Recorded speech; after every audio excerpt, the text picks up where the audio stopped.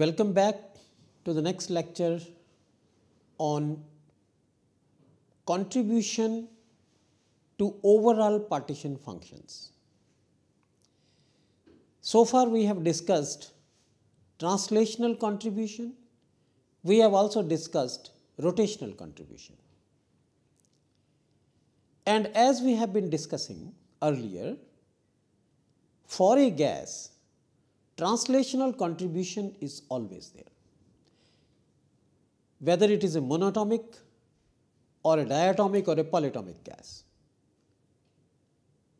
At room temperature, translational contribution is always there.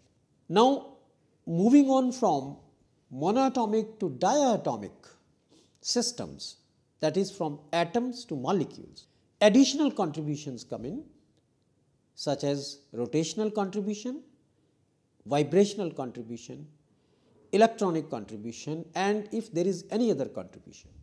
We have already discussed rotational contribution, and in rotational contribution, we have discussed contributions for a linear rotor and contributions for a non-linear rotor. So, therefore, depending upon the system, we have to decide which expressions to use, whether for a linear rotor or for a non-linear rotor.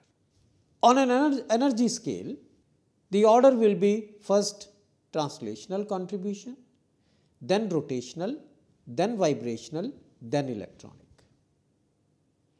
And if we want to couple it with temperature, then temperature wise also, first the translational contribution will come in, then rotational contribution will come in, and if the temperature is very high, vibrational contribution will come in, and then at very high temperature, electronic contributions will come in. And what are these temperatures at or above which these contributions come in?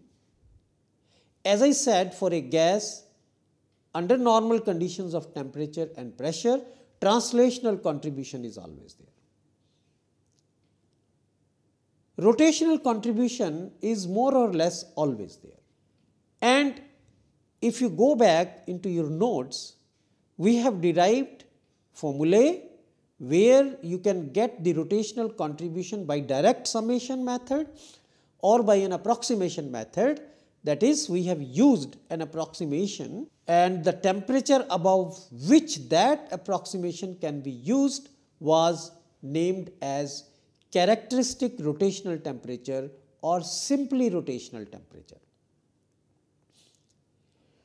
Today we will discuss the vibrational contribution to partition function. When you switch over from atoms to molecules, the molecules will have rotational degree of freedom as well as vibrational degree of freedom. Let us discuss how those contributions can be accounted for.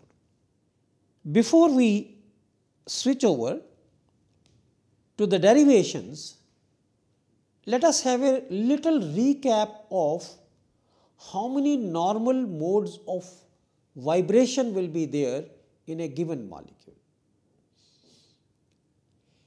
Here you will require some information from vibrational spectroscopy.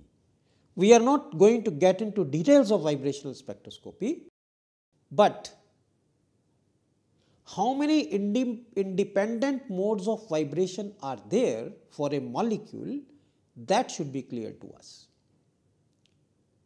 So, look at this comment. A non-linear molecule that consists of n atoms. For that system, there are 3n minus 6 independent modes of vibration. This information you will need when you deal with the actual systems. So, if a molecule is non-linear and has n atoms, there are 3n minus 6 independent modes of vibration. Whereas, if the molecule is linear, then there are 3n minus 5 independent vibrational modes. Okay, that means if the system has two atoms, a molecule which is made up of two atoms. That molecule has to be linear, that cannot be non-linear. And in that case, we will use this formula. So 3 into 2 is 6, 6 minus 5 is 1. There is only one independent vibrational mode. However, if there is a non-linear molecule, non-linearity will come when there are more than two atoms in a molecule. For example, water. Water is a non-linear system. And if n is equal to 3, then put 3 over here.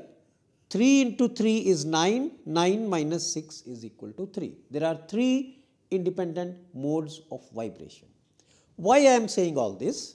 If there is more than one vibrational mode, each vibrational mode is going to have its own partition function.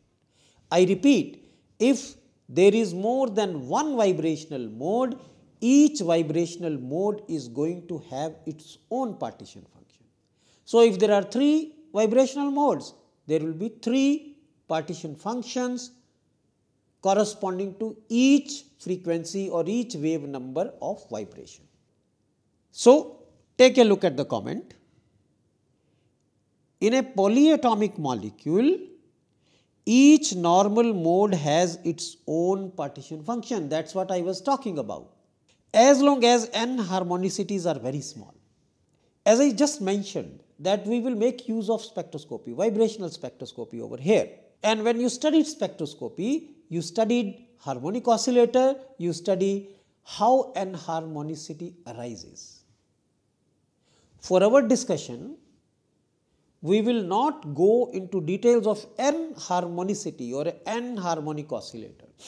We will restrict our discussion to harmonic oscillator.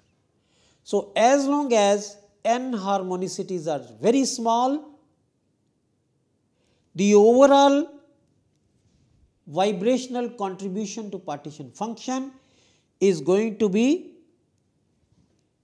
vibrational partition function due to first normal mode multiplied by that for the second normal mode multiplied by more if at all.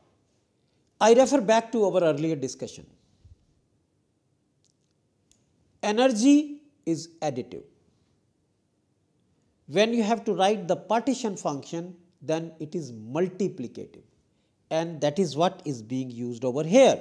That is, if there are more than one normal vibrational modes, the overall vibrational contribution to partition function is going to be QV due to first normal mode of vibration into QV due to second normal mode of vibration into so on, and here QVK, where K can be 1, 2, 3, whatever.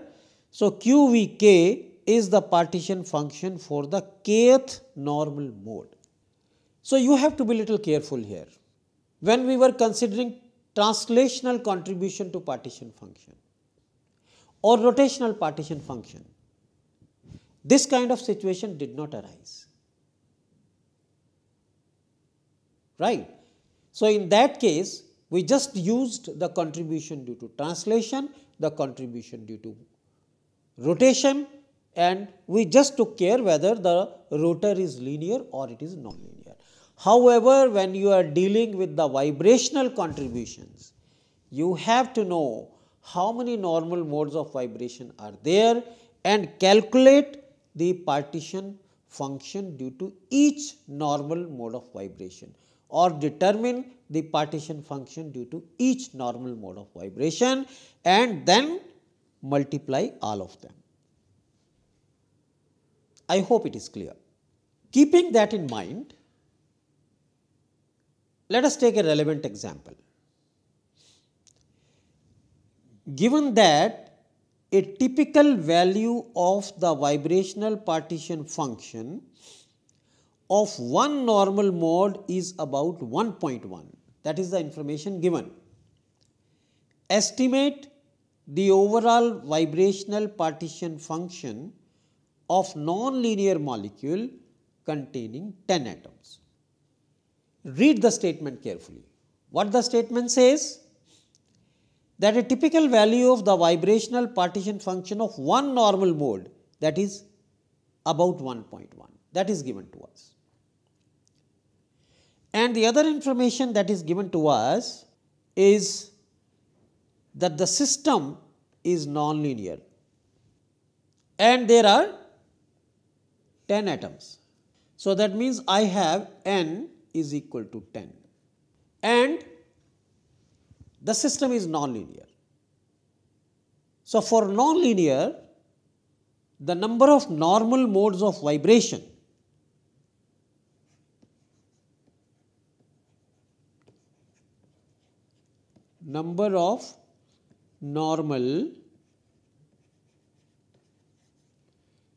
vibrational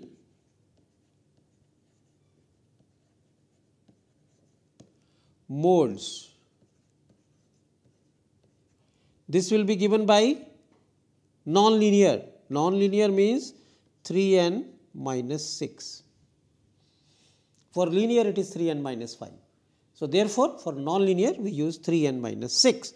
So, that means 3 into n is equal to 10 minus 6. 24. 30 minus 6 is equal to 24. 24 normal modes of vibration. So, therefore, that means here overall partition function, vibrational partition function is going to be QV of first into QV of second into QV of third into, keep on going, you have QV of 24. Partition function is multiplicative. Okay. And if you look at the given information, the value of QV is about 1.1. It's an estimate, because since they have given an approximate value, therefore they want us to estimate. So, that means your QV is going to be 1.1 into 1.1 into 1.1, how many times? 24 times. And once you calculate this, the value comes out to be approximately 9.9. And that is what I was referring to, that when you compare with translational contribution, rotational contribution, then this type of situation does not arise. When we are dealing with the vibrational modes, then we have to know whether the rotor is linear rotor or the rotor is a nonlinear rotor. If the rotor is a nonlinear rotor, just like the one in this example, we are going to use 3n minus 6 formula, and that gave us 24 normal modes of vibration are there. And overall contribution to vibrational partition function in that case is multiplication of all the values. So, 1.1 raised to the power 24, the value is 9.9. At this point, we can have a general comparison with the translational contribution to partition function, rotational contribution to partition function, vibrational contribution to partition function. Recall some of the numerical problems that we solved while calculating translational partition function. Remember, the value of partition function turned out to be some number into 10 raised to the power 20, 24, 30, very large. That means at room temperature, many translational energy levels are significantly populated. And then if you open your previous notes when we discussed the nonlinear rotor, in that case, the value of QR, that is rotational partition function, was sometimes in thousands. And now if you look at the result that we got over here, the value is 9.9. So, therefore, the maximum contribution comes from translation, followed by rotation, followed by vibration, and then when we discuss the electronic, we will address those at that time. So, again and again I am reiterating that in case of vibrational contribution, just make sure that you account for each normal mode of vibration. Now, let us move towards obtaining an expression for QV. In the previous example, we just took a number and then explained that how overall QV can be obtained. Now, let us try to get an expression for QV. Remember that Q is equal to summation j Gj exponential minus beta Ej. In any case, we started with this expression. That means we need to worry about the degeneracy and we need to worry about the energy levels. And in case of non-degenerate energy levels, you don't need to worry about the Gj.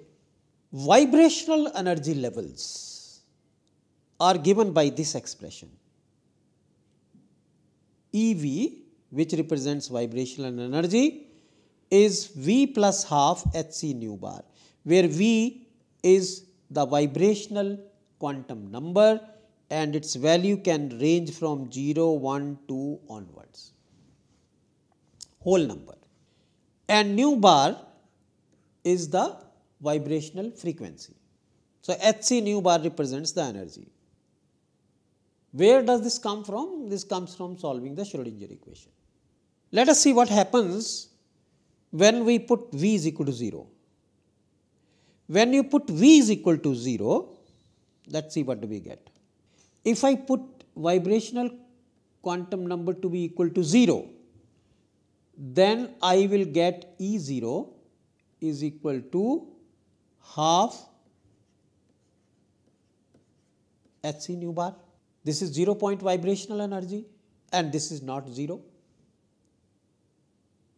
This should make you clear that when we were talking about internal energy, and in that case we were adding U0, right? We were writing U is equal to U0 plus something something, because at that point we said that there will be a 0 point vibrational energy for an oscillator, and that is half Hc nu bar. And when we were saying U minus U0, that means essentially we were setting U0 is equal to half Hc nu bar. For our purpose, we have always been setting the ground state value, energy value to be 0. And we would like to do that over here also. Now, how we can modify this equation? That when we set V is equal to 0, it should give us the value of 0. And that is possible only if I can subtract this number from this. If I subtract this number, this expression or half Hc nu bar from V plus half Hc nu bar, I will get this expression. EV is equal to Vhc nu bar. And now, if I put V is equal to 0, it will be E0. E0 is equal to 0. Right. So, what we have done is modified this expression into another expression by setting E0 is equal to half Hc nu. That means now I go back to again that discussion that if I want to know the internal energy of a system, then I will have to add the 0 point energy. Because what is internal energy? It is energy of the system added up in all the forms. So, therefore, this important step as we have been doing earlier also, is important to understand that if I subtract half Hc nu bar and then if I want to know the total energy, internal energy, I will have to add back the same. But with this modification, now E0 will be equal to 0. So, what I have now is EV is equal to V Hc nu bar, where this vibrational quantum number will be 0, 1, 2, etc. So, obviously here E0 will be equal to 0 according to this.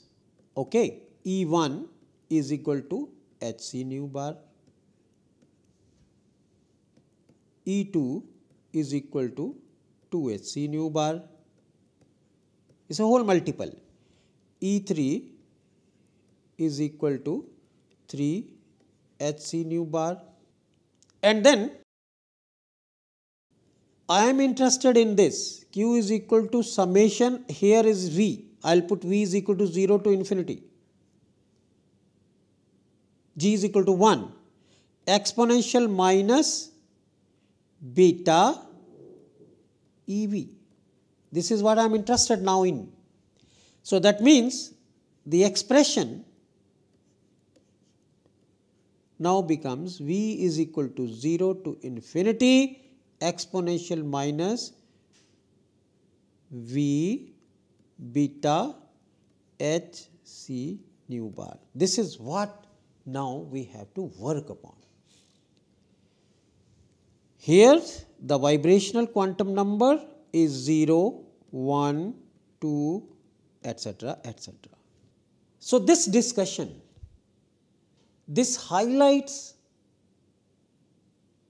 the advantage of subtracting half Hc nu bar, that makes the calculations or the derivations easy, but at the same time it gives an answer to when we were discussing the expressions for U, the expressions for G, when the expressions for H, there was always U0, G0, H0.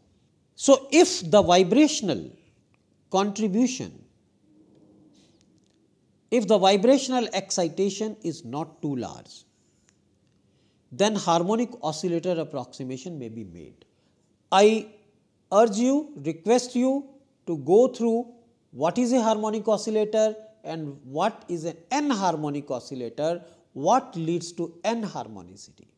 But remember this approximation over here, if the vibrational excitation is not too large, okay, you are not making the molecule dissociate, I mean it is not too large, then harmonic oscillator approximation may be used. That means the result that we are going to get is only approximate. So, we used EV is equal to V plus half Hc nu bar, where V is equal to 0, 1, 2. We have just discussed that. That is because we want to measure energies from 0 point level. In that case, EV is equal to V Hc nu bar.